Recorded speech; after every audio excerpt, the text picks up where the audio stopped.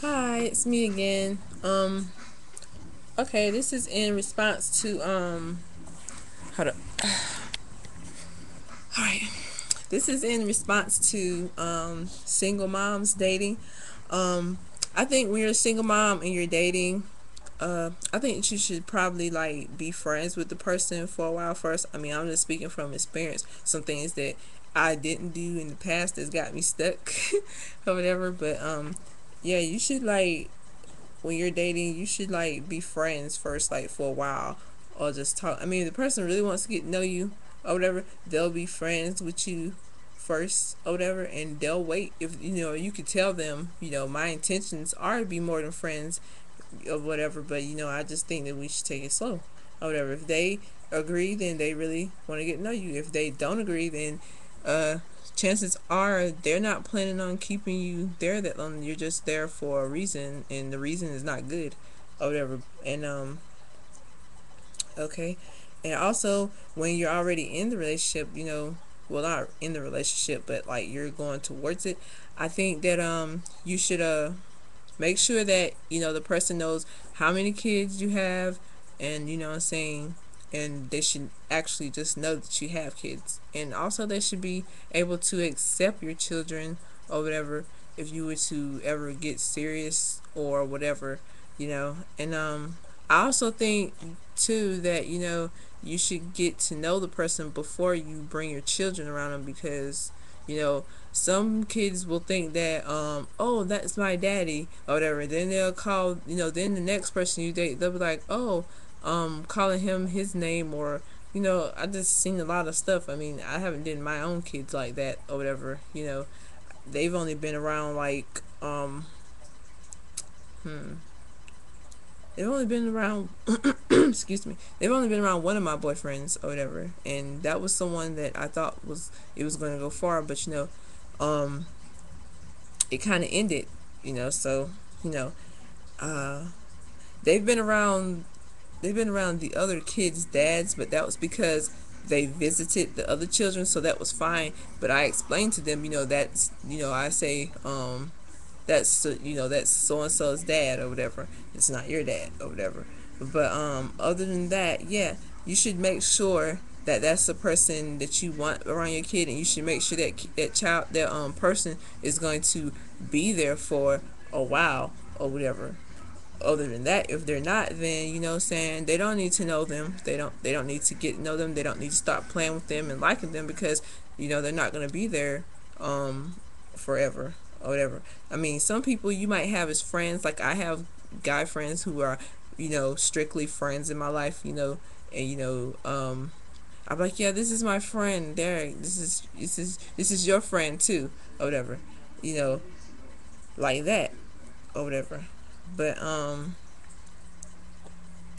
yeah, and also when you're dating and you're a single mom, like I have a schedule. I had a schedule like when I was dating. Monday, Tuesday, Wednesday, Thursday, and sometimes Fridays was like strictly for my kids. I'm not coming out to meet you anywhere. I'm not doing anything or whatever.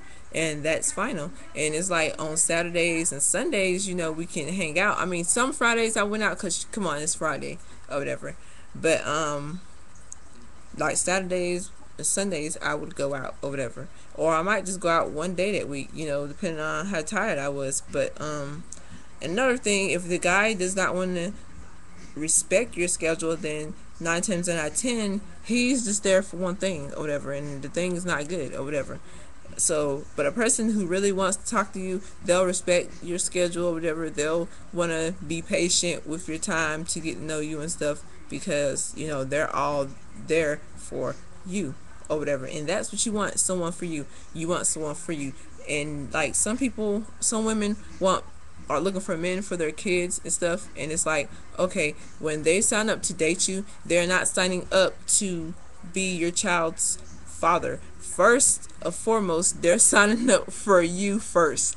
After y'all say that you're gonna be in a commitment and stuff, that's when you can say, okay, um, you can meet my kids and see if he wants to, kind of dibble and dabble in that or whatever of being somewhat in their lives or whatever.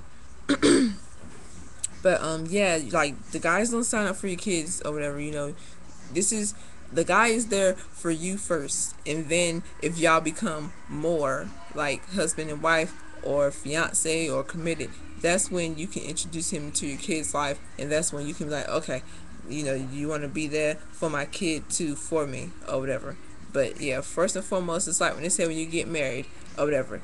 Um, it's about your kids too, but you know what I'm saying, it's about your husband first. But in the boyfriend girlfriend thing, boyfriend don't come for your kids or whatever. But I'm just saying, like, they're not signing up for your kid or whatever. They're signing up for you.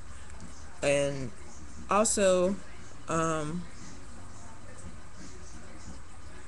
what was I gonna say? I just like totally went blank. Um, hmm.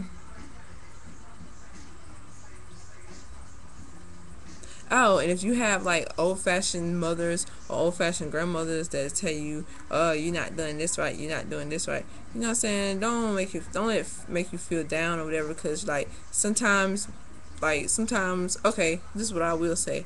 Like sometimes when you get real deep, deep, deep in a relationship and you've been going out for a while or whatever, and you might and your kids might go stay away with their parents, their other parents or whatever, and you might have like the summer to go somewhere or something like that, and they'll be like, "Oh, you're always sending my kids away and all the other stuff." Just block it out because it's like they're your kids and you do what you want to do with them, or whatever. It's okay to have a 2 or 3 month vacation, and you can go spend it with your friend, your boyfriend, or your friends, or take some time for you. I mean, some of us don't get no time for us through the year. You know what I'm saying? We have to stay in the house, with the kids. I mean, even though it was your choice, still, you still deserve some kind of away time because I know I do. But yeah, you have some old time. I mean, a lot of those old fashioned people, they have a lot of good advice. But like, what they have to understand is that we are a new generation. We have new standards of how we do things or whatever. As to where back then it would look wrong. It's like, okay, it's new day, new time, my generation, not yours, or whatever. But yeah, that's all I have to say about that. And if you have any questions or want me to do anything else, just send me a message or whatever, and I'll holla. Peace.